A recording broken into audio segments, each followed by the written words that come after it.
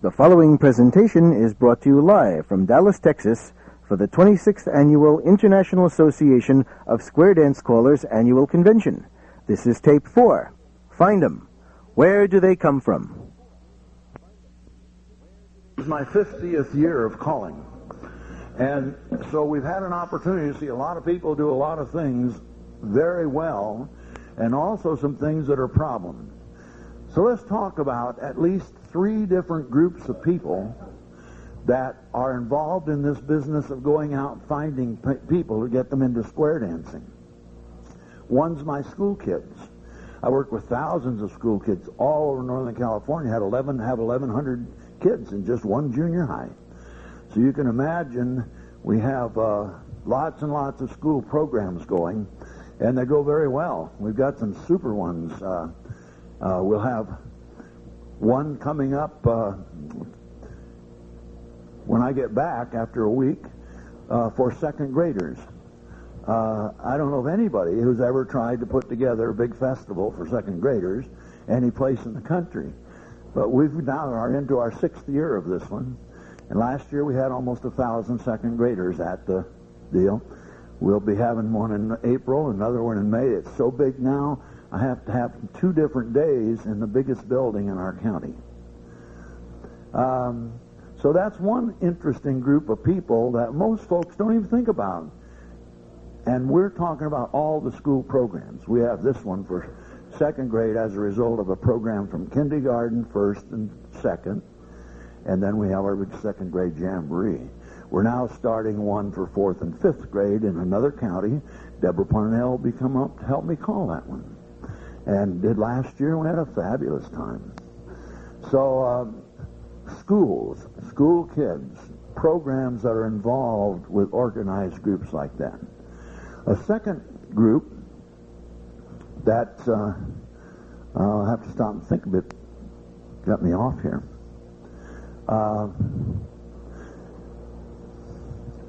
The people of China. I've been working now for over 6 years with helping the people in China learn how to call and dance. I made a very big error when I started over there. The people I work with in China are the performing artists of China, the best dancers in the world, some of them. Fabulous people. But they all know that this is the American folk dance. And they're into folk dancing. And here's the one they can do from the United States. They've got one from Israel, from Greece, all over the place. This is the United States folk dance. And so the Chinese people want to know how to do it. Even though they can't speak English, they do speak square dance language. Takes quite a while to get that over and get them to learn it. But anyway, that's a second group of people that most folks wouldn't think about going to a foreign country, someplace where they've never heard of square dancing. And I tell them that I want them to use my diamond program, maybe the basic program we'll get to someday. And I want them to keep that program going till they can show me 1 million dancers. When they can show me they've got 1 million people in square dancing, then we're going to try to go to China and have a big festival in Tiananmen Square. So we'll see what happens with that. So you have large numbers of school kids. You have large numbers of people in China who are good dancers. They're fabulous dancers. You just watch them and you're amazed because they're all trained professional dancers, the ones we work with. So that's 2 of those categories, and I'll have to think a little bit to get back with a 3rd one for you. But the main idea here is to have you think about places where people might be available to come into your classes and start square dancing. Let me give you one other example. About 2 weeks ago, I was invited to a square dance near our community, and I went. This was the 2nd year I've been up for that. And here at this one hall was a whole bunch of alumni, Stanford class of 1954 medical school. Once a year, since that time, they had their own square dance club on campus of Stanford, and a caller there with them who's become one of the physicians. He's now retired. And so here were these guys, and every year, people come from all over the country to dance one night of dancing. First time I'd heard Shoot the Moon or Dive for the Birdie in the Cage and Take a Peek for a long, long time. He's still calling what he called in '54. And so the key thing is there's a whole lot of people in square dancing. I work with many, many, many schools and the adults that are there. We'll have the kids put on a little exhibition for them, and then all the kids go out and help me, and we teach the adults a little about it and have a great time. So the key thing is there's a whole lot of people square dancing, but they're not square dancing what we want to do. They don't join our programs. They don't want our programs. And I think you have to think a lot about why is it we can get all these people in China, we can get all these kids from all over the country, and we can get other groups of people who just love to square dance, but we can't get them to come and join in our classes. And so when we ask the question, where do they come from, you need to think that through kind of carefully and see if you can identify some places we're missing the opportunity to bring into our square dance groups people who would love to be part of our groups and yet aren't. I think that the other thing in terms of getting this started is just to understand that probably none of us has enough experience to be able to anticipate all the kinds of opportunities you have. You may have somebody call at the last minute and say, we're going to try something new this year at the county fair, and we'd like you to bring some people and set up a nice little program for us. Can't tell what's going to happen. People are wonderful about doing that.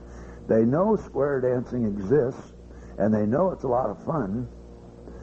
And so there's just many opportunities that go along with being part of this. So let me kick this off with a kind of an introduction to the fact that we truly may not be thinking about many of the groups of people that would love to get in square dancing. You have to be careful about that, though. I'm one of these teachers that when I teach by the book. And it's about several years ago, I got very brave. I had some junior highs that were dancing great, really having a good time. And so I said, I want to take you down to the state convention, to the teenage room. Well, I don't know what it's like now. But in those days, that's quite a while ago, the teenage room at the Square Dance Convention was not the place for anybody who was normal. It just meant I took all my kids in there and mixed them up with people who were doing so many oddball things. They lasted one tip and turned around and walked out of the room and didn't want to be back there anymore at all. They weren't dancing anything by definition. They were just dancing it the way the teenagers do to have a good time. And so if you're going to get involved with schools or with programs like that, you need to be very sure that you know well the group you're getting involved with. I brought some of our people from China over, and I found an amazing interest in our local clubs to helping us with that project. We went to several of them and said, these people coming from China only know the first 20 calls. That's all we've taught them. And I'd like to find some programs where the evening will change their whole program all night long to use only the first 20 calls. I didn't have a single person turn me down. I must have had 8 or 10 dances that I could take these folks to.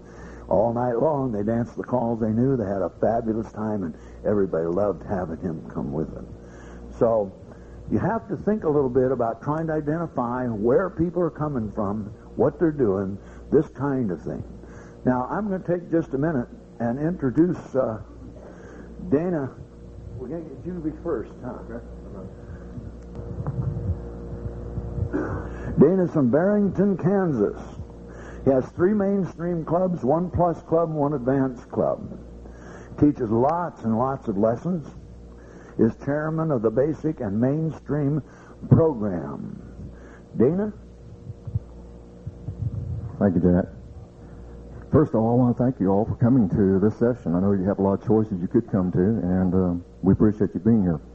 I also appreciate the fact I'm getting to work with Jack and Mike here, very fine gentlemen I've admired for years. If it sounds like I'm nervous, it's probably because I am. I'm not used to getting up before a group of people and talking. I'm used to calling dances, like most of you are, I'm sure. But the other side of it is I'm excited that we're actually talking about something that is very important to me, recruiting new dancers, finding those dancers. So, as we said before, if you have a question or a comment you'd like to make, please feel free to come forward. If you'd like to agree with anything I say, we'd like to have it on tape. If you want to disagree with anything I say, please go next door.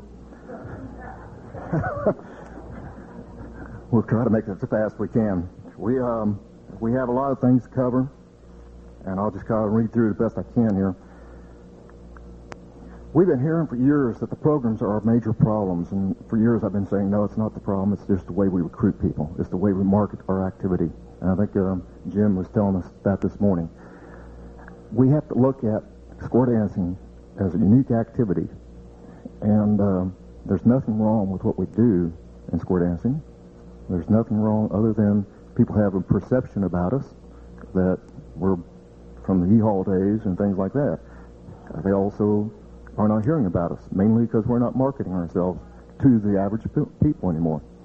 We relied on years, people going to their friends and saying, hey, you want to try square dancing? That worked 30 years ago. Now, people are actually scared to go ask, or scared to tell people about square dancing, because there's so many companies out there right now utilizing network marketing, where they call people at night, confront them about different opportunities they can get into, that now they are starting to get leery about anything where it's a good deal. So when a person gets a phone call saying, hey, would you like to go to a square dance? It can't be that good. No, we better not. Because they're programmed themselves to say no to everything, a good opportunity that might come along. Jerry Hilt last year made a very interesting point, and I thought it was very appropriate for this. How many people receive phone calls at night soliciting telephone, long distance service, all kinds of stuff? Every night you get them, about the time you're sitting down for supper. Well, Jerry came up with a unique ideal. Turn the tables on those people. As soon as they identify themselves and what they're trying to sell, turn around and say, well, I'm sure glad you called. I've been wanting to talk to somebody about square dance lessons. And square dancing's so much fun and so good for you. Turn the tables on. Every time they try to go back to their sales pitch, turn it back to square dancing. You probably wouldn't get anybody to buy off that, but at the same point in time, it does make an interesting conversation for the person when he goes home that night. Okay? So I thought it was a very unique opportunity type thing for Jared to come up with. There's also all kinds of activities out there. We're seeing more and more as we go along. It's not just limited to the few things we used to know 30 years ago, bowling and things like that. Now it's just expanding. Those with school kids know how much the high schools have expanded their activity lists. They cannot no longer go to go home and expect to sit at home. They're going to go out and do something at night with the kids, band practice, rehearsals, whatever. There's always something to do with the school kids. So it's hard for the families to schedule an activity such as square dancing.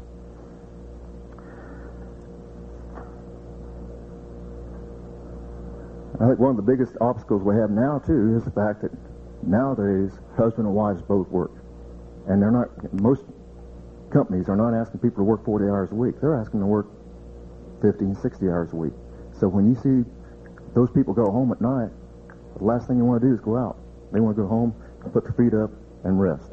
It used to be the husband worked 40 hours, the wife said, let's go dance tonight, and they went. But now, like I said, they're pretty much wore out by the time they get home, and they need that extra time at home just to relax, get things caught up, get the chores done, and so forth. So that's interfering with some of the activities we see during the week. Public perception. Again, we mentioned that. There's a lot of people out there that doesn't really understand what square dancing is. We have to change that. We have to determine a way that we can actually sell square dancing. When you see people out in their square dance attire, in their clothing, their various pretty dresses and so forth, how do they react to the public? How does the public perceive them? And if they don't come across as being friendly people like they are at the dances, then people are going to be shunning square dancers away. They stereotype those people as being, or they're going to cause trouble, or they're unique type people, and they're not really interested in us. They have to be, when they're out in public, they have to be salesmen. They have to be, when they're wearing their square dance wardrobes, they have to learn how to sell themselves to the public. There's a club down in Houston, I won't mention the name, but that I'm aware of, where the dancers dance until 9 o'clock. They go to a restaurant. When they get done, they go to that restaurant. They have all their announcements there, their birthdays, anniversaries, welcoming the guests. Everything's done at that restaurant. They include the non-dancing people, the patrons of the restaurant. They include them with those announcements. The dancers actually serve the coffee and tea as they go through. And it's a good public perception. They have non-dancers come every night. They have a club dance to the restaurant because they know there's going to be some fun going on at that restaurant. That's a good political statement for square dancing. I'm sure it goes well for the restaurant too. So, it's just one of those things. If you go in there and complain to the waitresses and don't give them tips and so forth, they're going to pass that information. Square dancers are a bunch of cheapies. But if you go in there and have fun with them and enjoy the evening just as like you do at square dancing, it's going to sell square dancing to all kinds of people. So we have to keep that in mind. Okay? We've got a long ways to go yet. Where do we find new dancers? That's the whole goal here. Basically, we've got to get out and start making our plans. We have to make a plan to attack the marketing place. Sit down with your clubs. Set a goal. How many people should we expect for this lesson? And not only for the whole club, individual goals. How many people should we have each person bring? Can we get you to commit to one couple? Sit down with those people. And have them, if they have a goal to reach, they'll be more apt to do it. Then reward those goals. If they maintain it, give them something back in it. If you set a goal of 10 couples for the club, they come in with 10, have a pizza party for the whole club. Something like that, where they get a reward back. That helps. Identify various organizations out there that has prospective members, such as singles organizations, church organizations. They're always looking for something to do. Why not give them some activity such as square dancing as a taste, as a party night or something that will help sell that activity. So identify who those organizations might be, whether it be churches, schools, or whatever. Offer free nights to the 4-H clubs, recreation centers, and also contact your single organizations. A lot of churches have single groups. Good place to get singles involved. Also put an ad in the personal section of the paper saying, you want to meet the right person, come to square dancing. It's a good way to get people in. We've done that. A couple more points I want to make before I have to turn it over to Mike.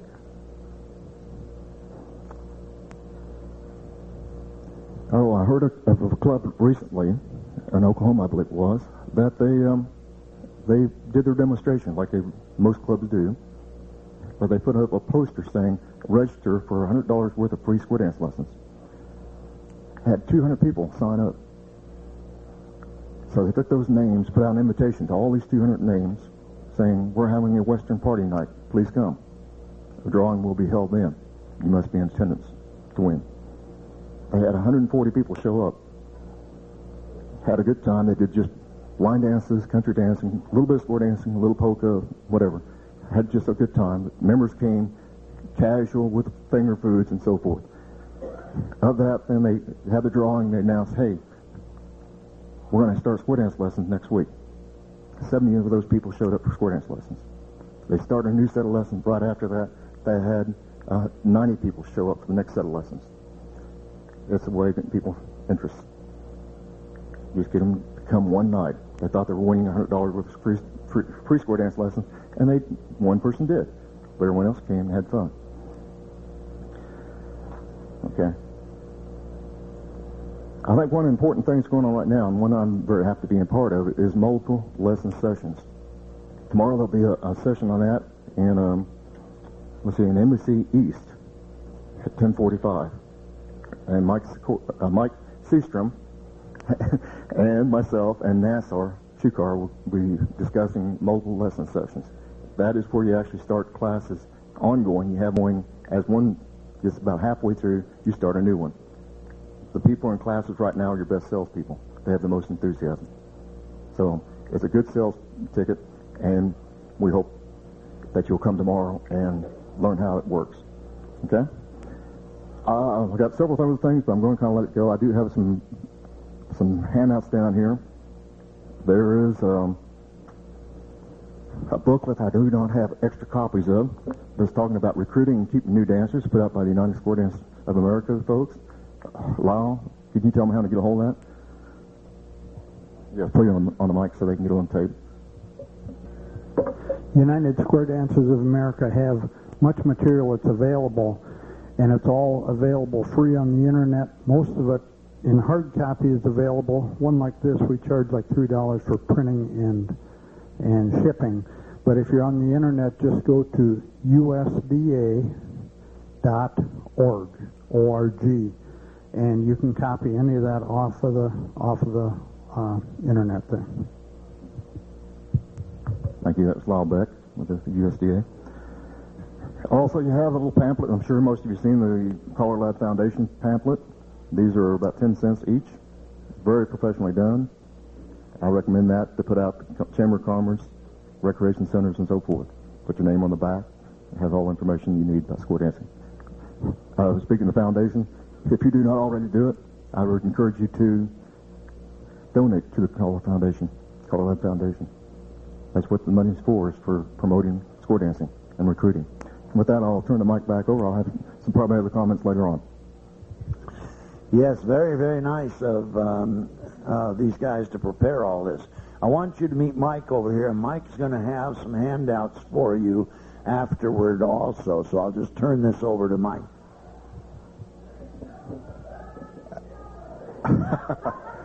I love competing with Beverly Hillbillies.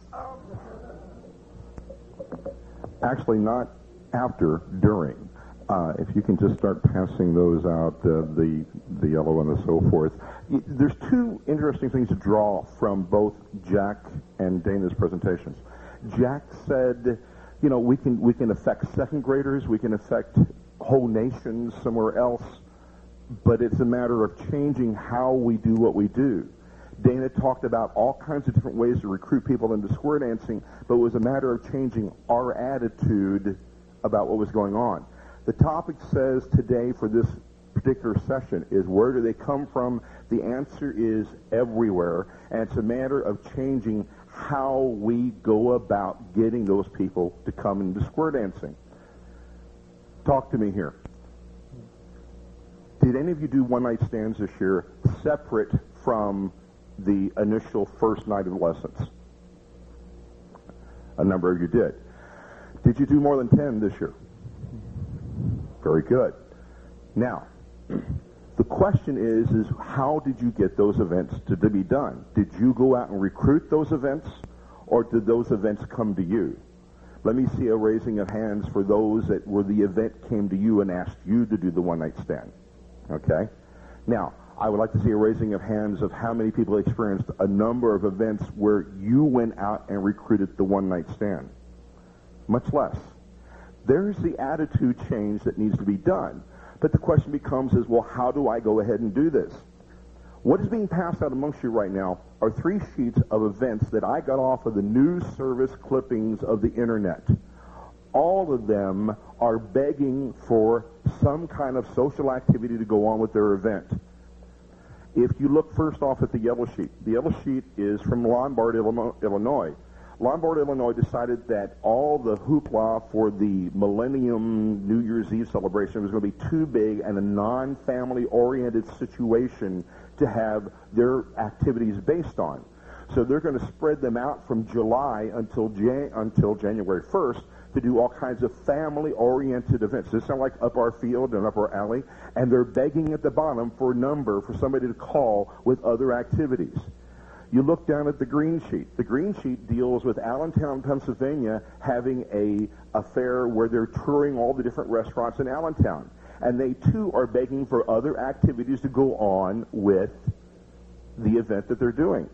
If you look at the blue sheet, and that's even more interesting, the blue sheet was also one of several other listings that was on the internet, all dealing with college campuses wanting to have events on campus that were non-alcoholic oriented, that they're trying to get away from the frat parties and those events that were all alcohol based and get into a different type of activity with the people that are on campus, the students, the people that are 17 to 21, the people we never seem to see on our floors, and they're begging to see things to come up in front of their group. This particular listing is from the Washington Post.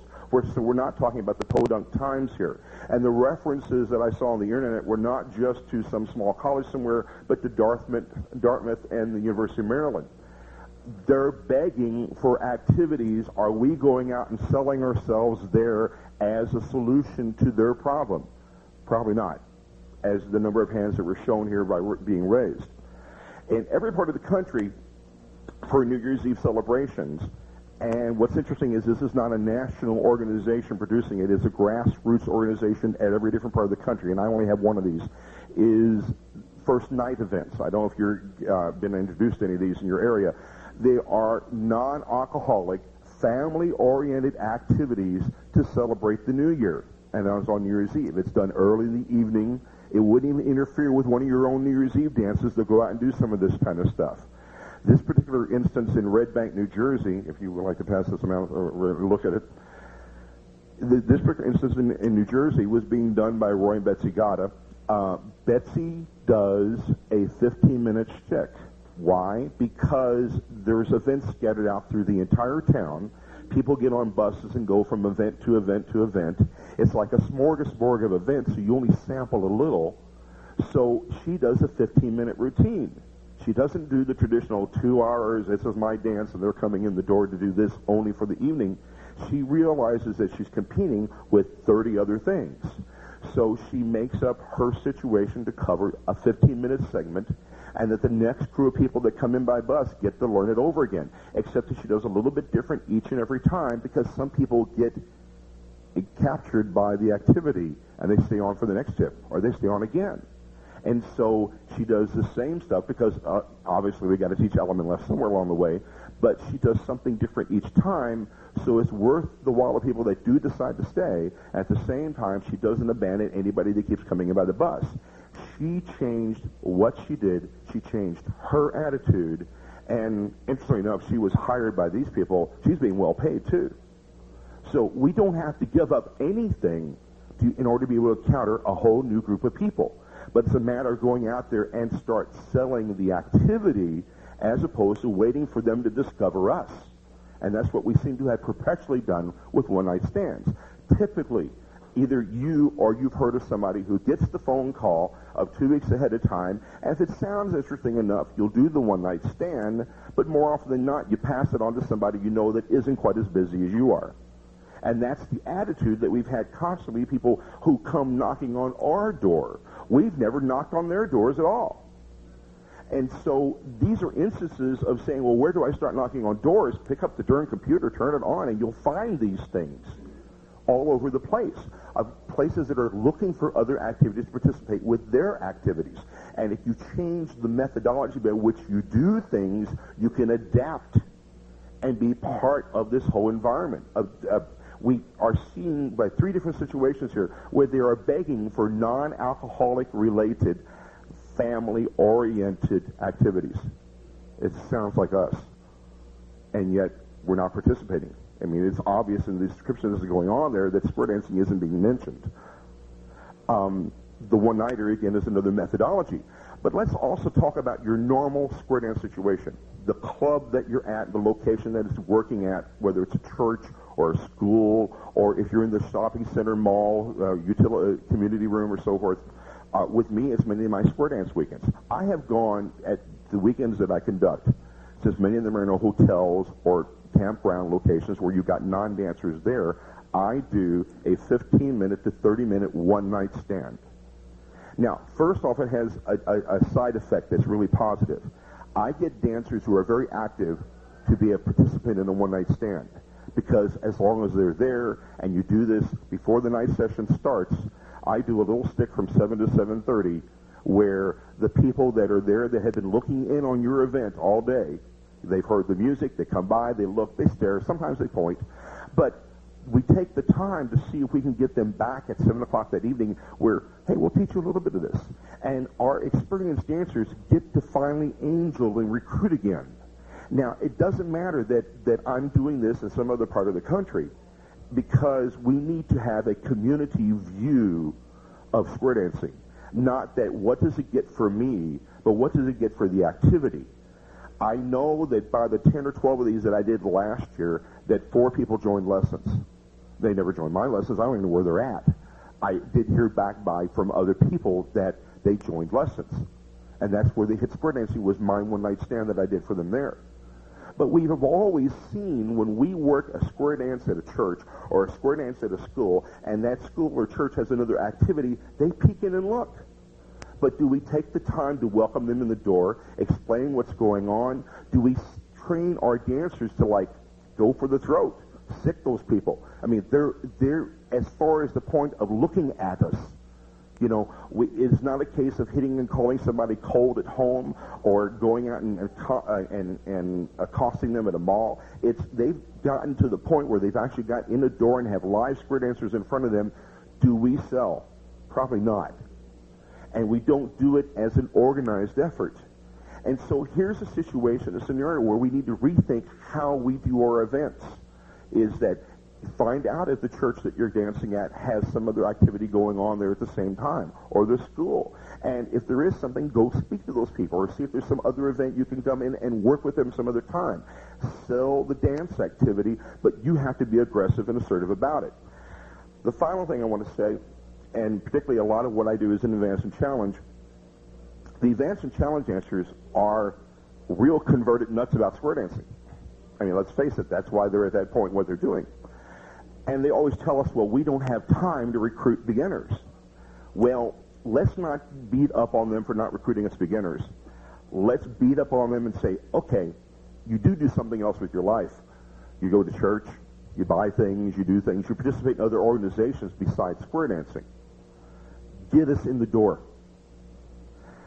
Go to your group that you belong to and ask them if they can do a one-night stand, some beginner dance, or whatever. Tell them they don't even have to come to it.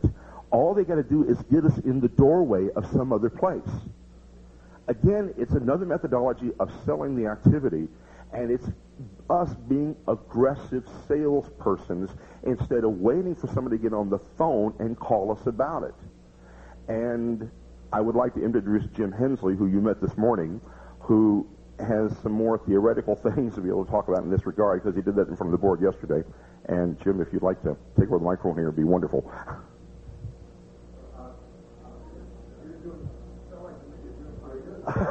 Well, I think you had a couple of examples that you used in the board meeting of this type of scenario that I think do a better job of drawing a conclusion. I couldn't even spell it last week, and now I own one. I have a badge. Yeah, just real quick. Not on our panel, but a real fortunate opportunity for us is to have a marketing expert in our area. And he's going to take a few minutes, because that's so germane to the topic we have, trying to find people for square dancing, who they are, where they come from. So let me, this is Jim Hensley. Pleasure to meet you. Have you here. All right, well, here you go. You have about Oh, yeah, I thank you very much. Like I say, I couldn't spell it, and unfortunately, I woke up in time to go to the morning assembly, and I got caught. So that was kind of extemporaneous there, and this is also. I just One quick thing, someone just handed me a pencil, and it's really neat. Physical and mental exercise and sociability. Try square dancing. It's friendship set to music, all the good stuff you've heard, but they pass out pencils. I know a lot of you have done this kind of stuff. I guess the point I really wanted to make is that you don't have any idea how important a physical aspect and mental aspect square dancing is. I take a newsletter, a nutritional newsletter, which is one of the best in the country, and they just did a study.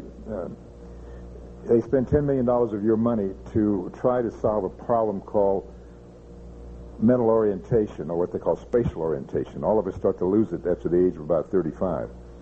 And they spent $10 million, came up with a whole wonderful 3 hours worth of exercises that if you'll do it every day, it keeps some of the neuron tracks open in your mind. And then somebody went out and found out that you get exactly the same result from square dancing for 2.5 to 3 hours. You know, they could have saved the $10 million. But the reason I make this point is that we talk about our concerns about our physical well-being, and that's what everyone is interested in, and we talk about that, and we all know that this is great exercise. What we don't talk about, but what we really worry about, is our mental well-being. These are the things that we really worry about, and this is the level of motivation for a lot of people. So don't discount this idea that we know now that you used to not be able to use this kind of an approach because it was too esoterical, it was too etherical, it was too off the board, this energy thing.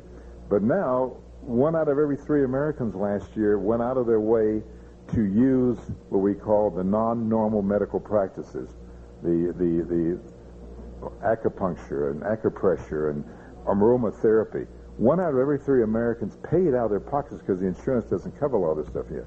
So this is not a field to talk about when you walk into a room with a good caller, and the energy aspect and the value of that energy and the value of touching. These are all things that you couldn't talk about, and where people thought you were nuts. But now this is mainstream. This is no longer fringe anymore. So you're again in that kind of activity.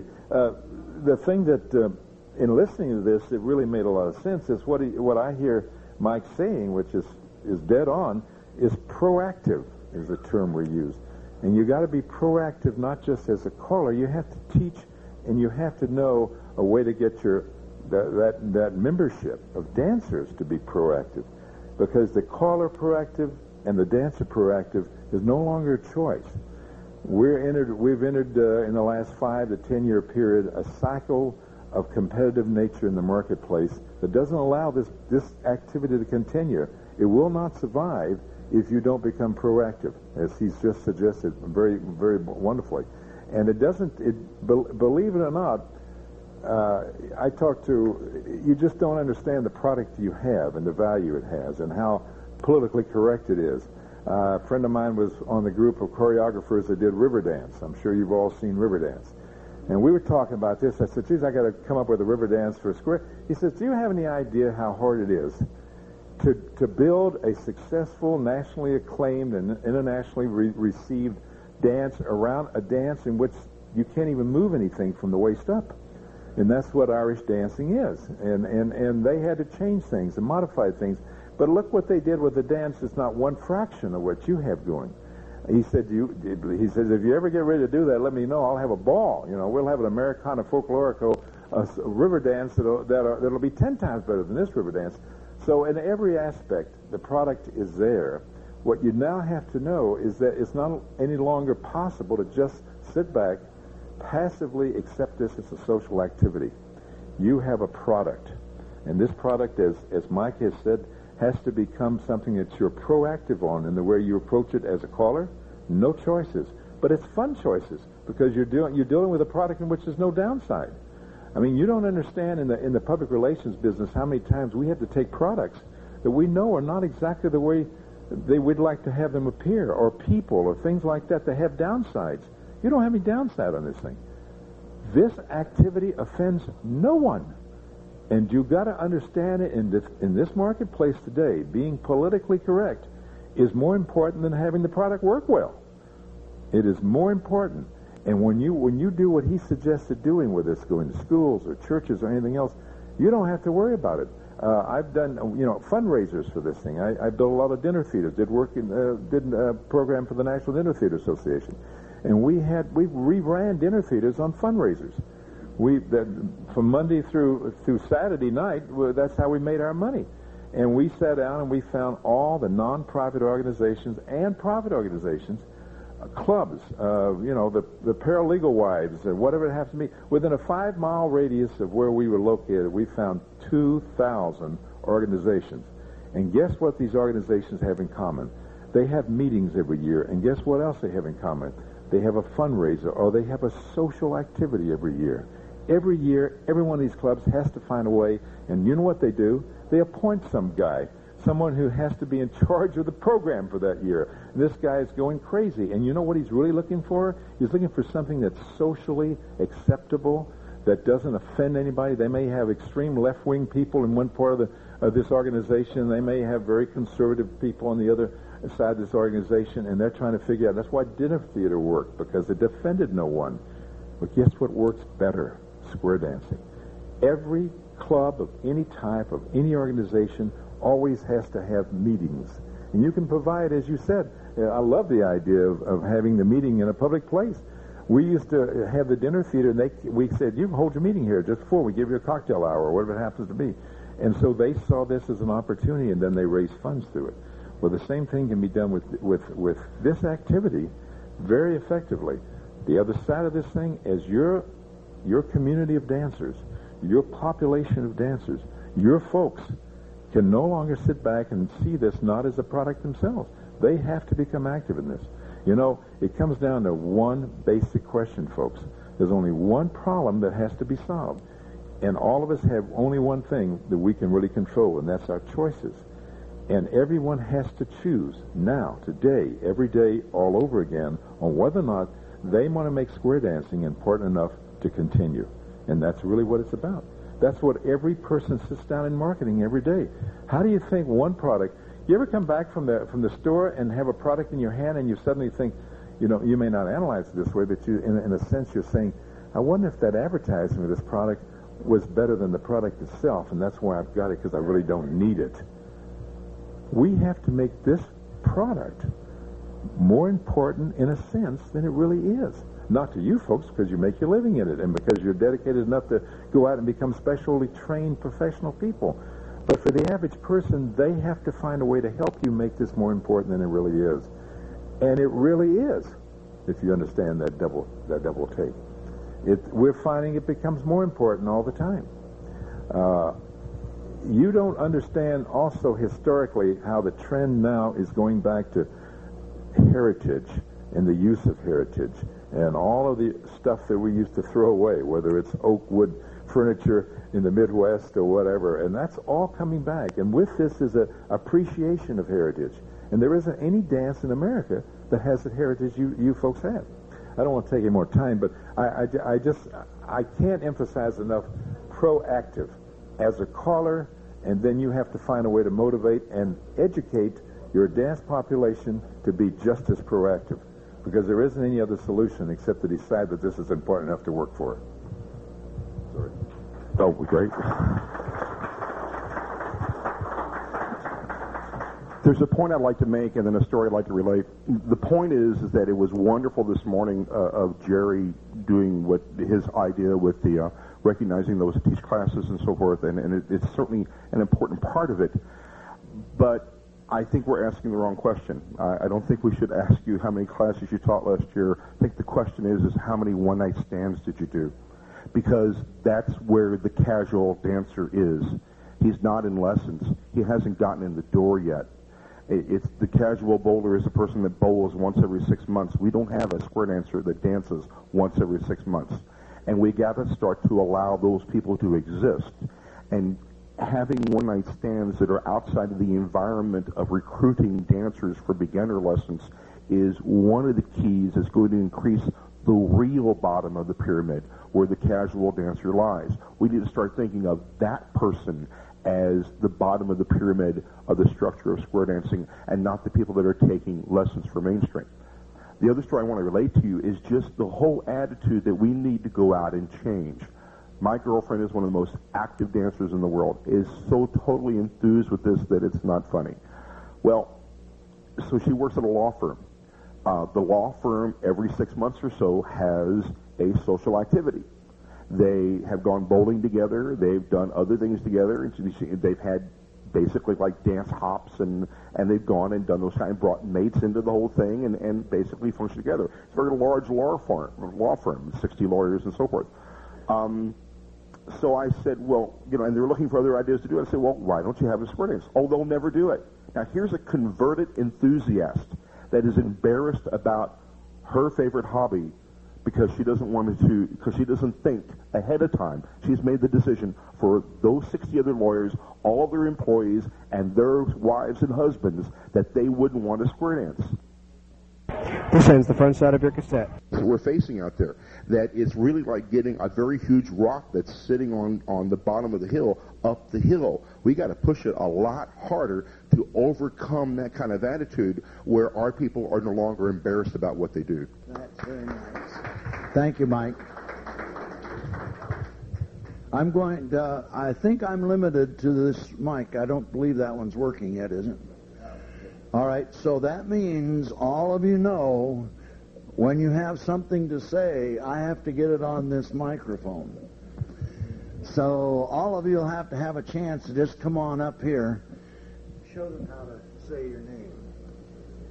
My name is Barbara Burton, and I'm from Okogie, Oklahoma. My husband is a caller there. Oh, fabulous. How about you? I'm Colette McMullen from Calgary, Alberta. My husband is a caller there. You can tell all these guys have got great mic presence. They hold the mic just right. Okay. Well, this is a period for answers and questions. And so anybody who is interested, we'd like to have come up and ask your question. Or if you have a way of getting people into square dancing, boy, more ideas the better. Who'd like to come up? Introduce yourself so everybody will know who you are. My name's Otto Waterman, and I'm going to tell you I do over 30 one-night stands a year. I'm going to give you one place to look on the internet. Call up your college, look under student organizations, look under religious organizations within the student organizations, and there'll be at least 70 different denominations. I just did the Baptist Student Union at LSU, the Baptist Student Union the next night at Texas A&M, and the Baptists are dancing. I'm telling you, I call for Baptist churches where there's 500 to 600 on the floor. Houston's First Baptist Church has 6,000 single adults, and they dance. They have a dance party 3 times a year. Square dance, one-night stands. Here's another deal. Something to sell besides the health. This is what you're going to have to sell with the church. We go through life, and it's a long road. And if we go down this road, and we can't go down it by ourselves, but if we go down that road with Christians or people of the same belief, it's a lot straighter road, and it's a lot easier. The Baptist Church is selling the kids on the fact that they need to depend on each other to make the travel through life much smoother. That's the reason why all these camps, all these youth camps now have what they call the ropes course. Have you all ever heard of a ropes course? It's where you're standing on cables and you're leaning against another one and walking down the cable, and you're depending on 10 people to catch you if you fall. Square dancing makes 8 people work as one, and that's what the Baptist Church is using to sell togetherness. Square dancing, if you use mixers, takes 300 kids, 150 boys, the ability to dance with 150, each boy will dance with 150 different girls before the night's over. And kids have formed cliques. This breaks the clique down. Thank you. All right. Yeah, give them a nice hand. Who else has something they'd like to ask a question about or like to make a comment? Okay. Be sure to introduce yourself on the mic. My name's John Callahan. I've been doing community dances for many years, and just last year I ran into another group of people that I never considered at all, and that was bereavement groups. These were people who had lost their loved one, and after 2 months or so, they have a coming out party. Square dancing works great for them. That's an interesting one that I'm sure many of you thought of before. Okay, some more people that have ideas or can come up and help share some of these things with us. A question? Don't be bashful. I never heard a bunch of callers talk. Well, this is soft.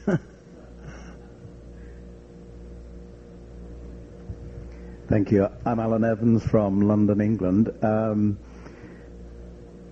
This isn't, I suppose, actually getting people new into square dancing, but it's an idea that sort of worked for us. We had a club which was now about 16 years old, just over 16 years old, and numbers were dwindling a lot. We'd had a lot of people over the years, and numbers were dwindling for whatever reason.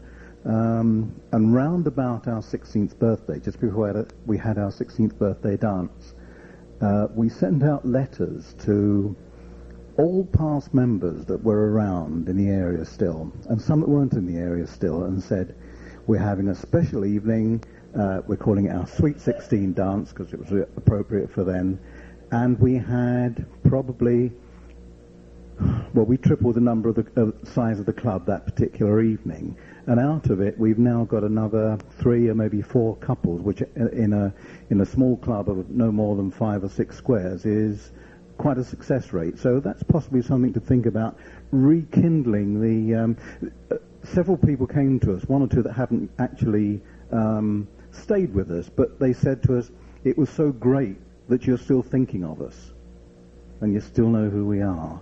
So we're getting people back that way. They're passing the message on. That's possibly a way of approaching it. Thank you very much. Oh, yeah, give them a nice hand for getting up here. We have to encourage everybody to take a minute and get up here. Well, let me see. Dana, you had something that you wanted to make a comment about. Mike mentioned a while ago the 3 activities that are actually looking for us, looking for something like square dancing. There's a 4th one out there that's very important, I think. I'm just now getting started with it. It's homeschooling. Homeschooling. They're looking for an activity like we are, because they have to have social groups together with other homeschooling people. They have to have something recreational. They have to have it social. So it's part of their curriculum. They're looking for square dancing. So get with your Board of Education, find out where these homeschooling programs are, and offer your service. Family groups right there waiting for us. Okay? Second thing I'd like to point out, one of the clubs I called for did a city appreciation night. And what they did was they had invited the mayor and all the city members they could to come to the dance. And they did. They had the newspaper there. They had the TV cameras there. The newspaper put a 2-page full article in the Sunday paper, pictures and everything. Ended up very good publicity for the whole group. And very well done. TV cameras was there, reported on the evening's news, good publicity again. So think about it. It wasn't all that hard. We even had the mayor up dancing. That was made the front page. So, great. Okay, how about somebody else? Yes. Thank you.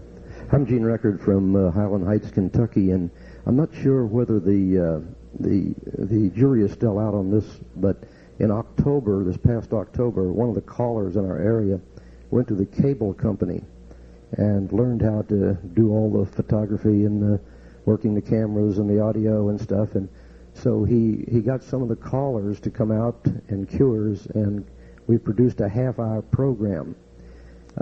It went over very well, and each 6 weeks they're bringing in a different caller and a different cure and doing a half-hour program.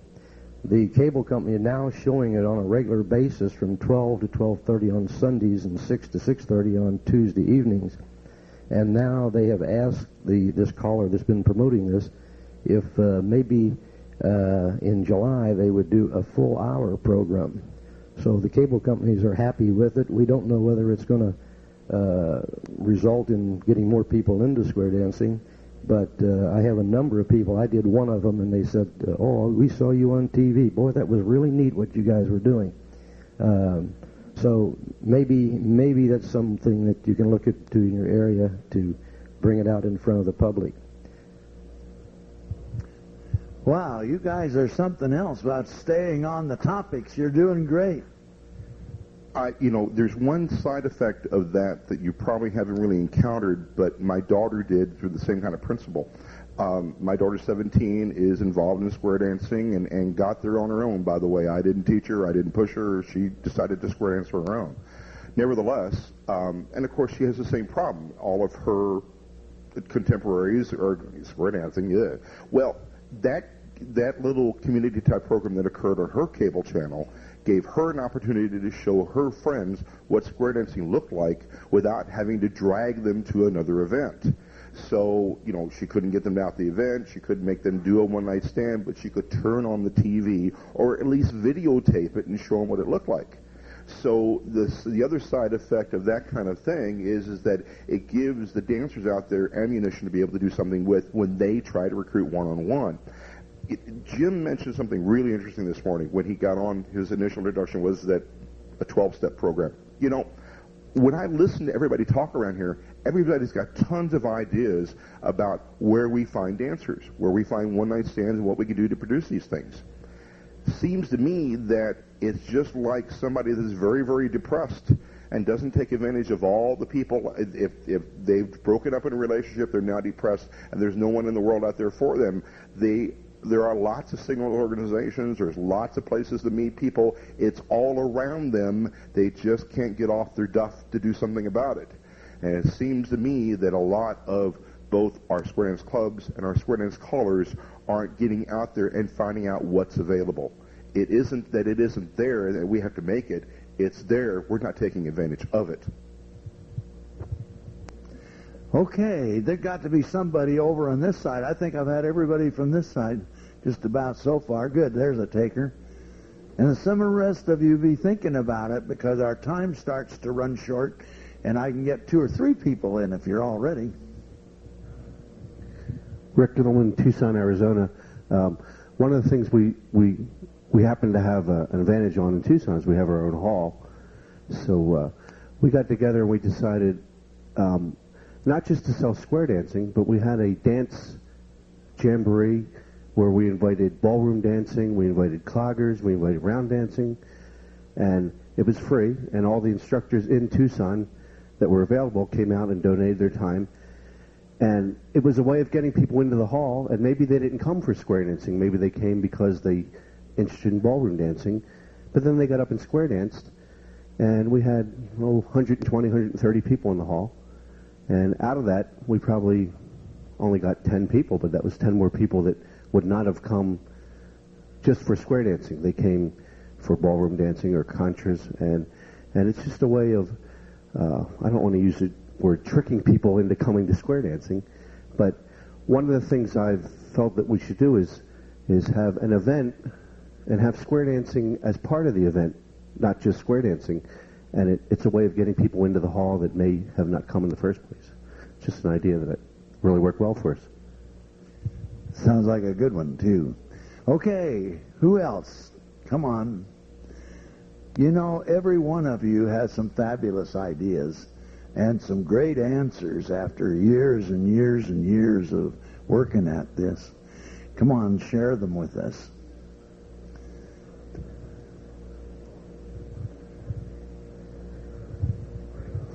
Hi, I'm Dick Peterson, Baltimore 2000. There's a lot of things in marketing that have been brought up in here. And there's 2 types of marketing. There's negative marketing and there's positive marketing. And what I see in square dancing is both types. You've got the successful clubs that do the positive marketing. You've got the negative clubs that say it can't be done. And I think that's where the line gets drawn, along with the apathy in the center line over here. And I think more effort has to be put on it can be done rather than it can't be done. You go to a successful club and you find that the club does a lot of things to promote square dancing. They're out in the crowds. They're doing all the things that you're talking about. They're doing the first nighters. They're promoting themselves, and they're promoting square dancing. Then you have the other club who used to be successful, who is no longer successful, and they're doing absolutely nothing. And this is where the difference lies between the building of something that we all love very dearly, which is square dancing, and the apathy on the other end. And I think what we have to do is light the fire under the apathy and let them know that they had fun 10 years ago, 15 years ago, and they're still having fun, and they ought to get the message out to everybody else that it still is fun. And that's where the fire needs to be lit on the grassroots, or, as you keep saying, the base of the pyramid. Well, and let me get a cheap, crass commercial announcement in here. Dick is the general chairman of the 2000 National in Baltimore. I'm his vice chairman of programming. 4 other members of the Board of Governors were on that program committee. The only way that we will be successful is if both dancers and callers work hand in hand. And here's an example. I think we could do it.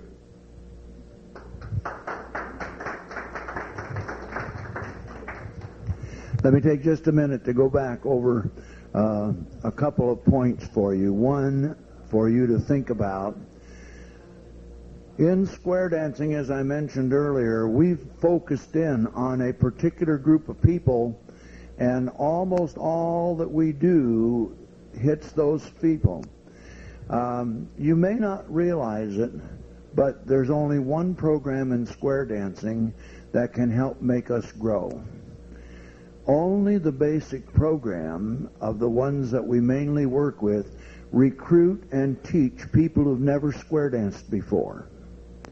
Every other program, mainstream, takes from the basic program.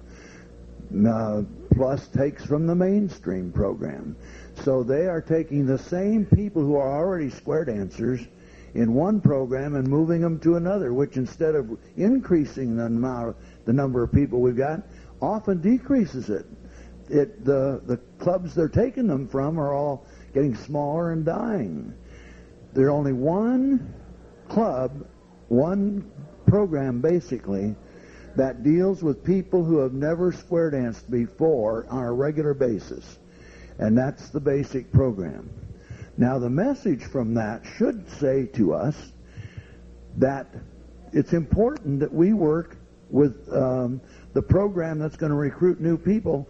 That program should be the largest program by far in square dancing, and it's the tiniest. Now, I have to tell you, down here at this meeting, I've been really impressed by the number of things I'm finding people doing about the basic program and the mainstream program.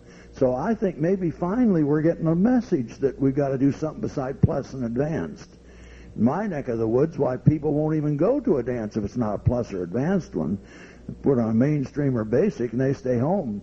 Although we did do something last year that I was proud about, because we started a weekend basic and mainstream in a resort that everything else is advanced with a little bit of plus.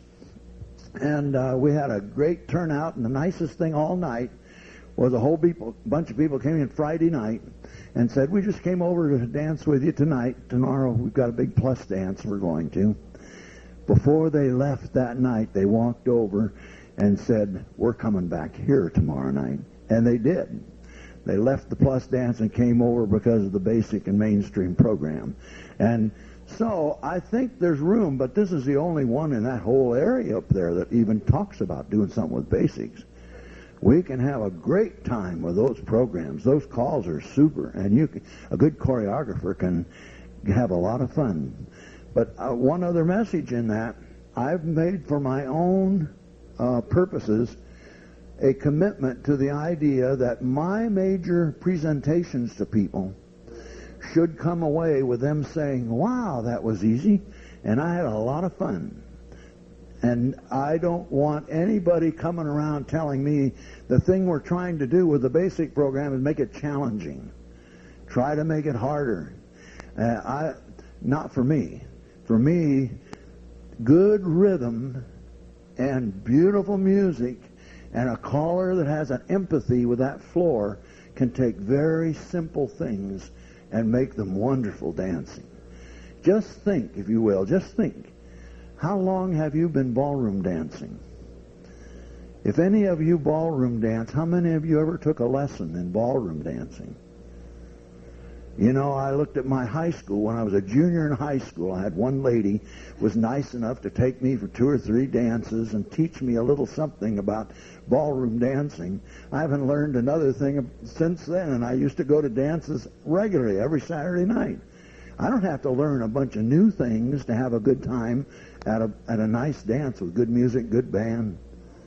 So think a little bit about this business of finding ways to zero in on the point that you're going to try for easy things that are a lot of fun.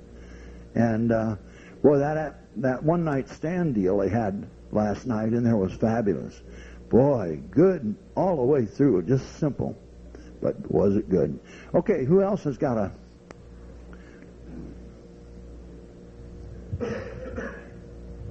Bill Packard, Oklahoma City. I call for a club that is called Easy Level, and that's all we do. We do easy level calling.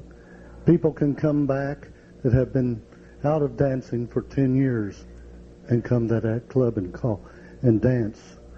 And we have people that get out of lessons that really they do 12, 14, 15 lessons. They're not ready for regular club dancing. We have them come there, and we teach them mainstream and easy level dancing. And I don't call plus. I don't even get into that. I call this easy stuff, and I want to keep people in here. They want to get into plus. That's the first thing out of lessons. They go plus, and I encourage them to at least dance for a while. They have fun and stay in the activity.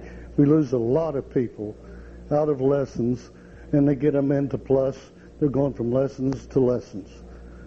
I don't know. I just want to keep them in there where they have fun, and I have a lot of people that just want to dance that level of dancing. Thank you. Come on, who's next? We got to have... good.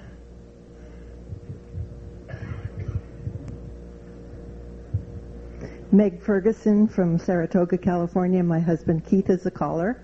And I had a question for Jim about one-night stands. There's been a lot of talk about clothing, you know, the petticoats and so forth, scaring people away.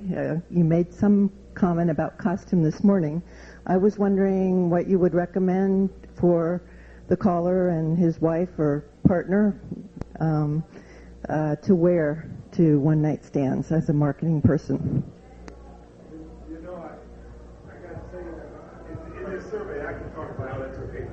No, we need to get you on the mic. Sorry, I didn't say that first. Just real quick, because it is interesting. Every woman I talked to in my survey that was not a dancer, almost every time, always ask, are they still wearing those short-waisted outfits? And yet, the more I did this, the more I realized that really wasn't the issue for them. And so to prove that, I went back to and did research on about 4 of Mike's class graduates, different groups. Every 17 weeks, he kicks out a new bunch. And inevitably, in the 15 or 20 people in those classes that are graduating, there's always 2 or 3 women who absolutely have told me from the beginning, because I always ask, I'm always curious and find out, that they will not wear that outfit. And 90% of those women who did not, within 6 months to 9 months, have come back around and, in fact, have bought the outfit. I don't think it's the outfit. That's just a red herring that they use. Doesn't mean you don't have to, whoever asked that question, that doesn't mean you don't have to address that issue. I like the idea of being proud of what you've got on, very much so. And that doesn't mean, you know, that you can't also be proud. One of the things we were going to do this time, we didn't get a chance to do it, was a fashion show for women with some of the new looks that are available in Western look. I mean, it's incredible what they're doing these days. And so certainly that would be appropriate. A good new look would be appropriate for the woman, I would think. What you're selling, again, is not the form. I keep going back to this, folks, and it's the message and the content, which is what keeps coming out here. The form doesn't matter in the long run. It matters. Form is important. And that's why I don't think it matters that much as long as the content and the message have been put out the right way. I don't know how to say this, but believe me, people know the difference in the final analysis. And it won't be the complaint about the dress. It won't be the complaint about this, or the hat, or the outfit. On the contrary, if you use that the right way, as they've already suggested here, in a positive way, then that can be a positive. If the other isn't there, if the content and the message isn't with this, then the form won't matter one way or the other. But they're both important. I don't know if that answers. Thank you.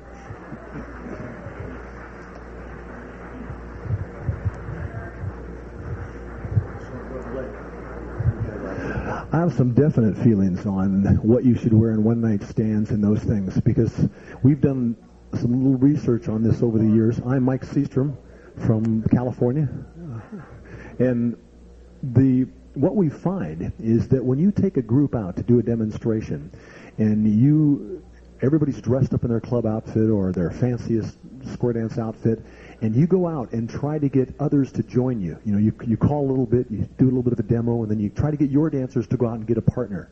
If they're dressed to the T, they'll have a harder time getting those people to come up and join them and dance than if you have a diversive dress in all your people that are there for the demo. If you have some of them in square dance dress, maybe some of them in Western attire, pleated skirts have come back just marvelously. There's a lot of pleated outfits out there, and things that are just like dance things that you'd see ladies in a business atmosphere or in any other type of atmosphere. And if you diversify the dress in your group, they don't look as professional. The people that are watching it don't say, God, I could never do that because these guys are professionals. They look like a more diverse group. They look like the group that you're appealing to. I feel like the more that you get them to wear things that these people would already have in their closet, the easier they'll come to your dance in your class. If they're dressed to the T and everybody's in their fanciest outfits, you'll not only have a hard time getting them to come up and join you during the demo, but you'll have a harder time getting them in the class. Our class we have a whole diverse group. In our angels, some of them wear class outfits, some of them wear just anything. But as the class progresses, the angels more and more wear their club outfits or wear their regular outfits, and you see the dancers start to do the same thing. We even have a program with our class that about halfway through the first phase of the class, we have what we call, it's called a clothes rack. We dance in a church, and there's a room off to the side, and everybody from the club gathers clothes that they no longer fit into and things like that.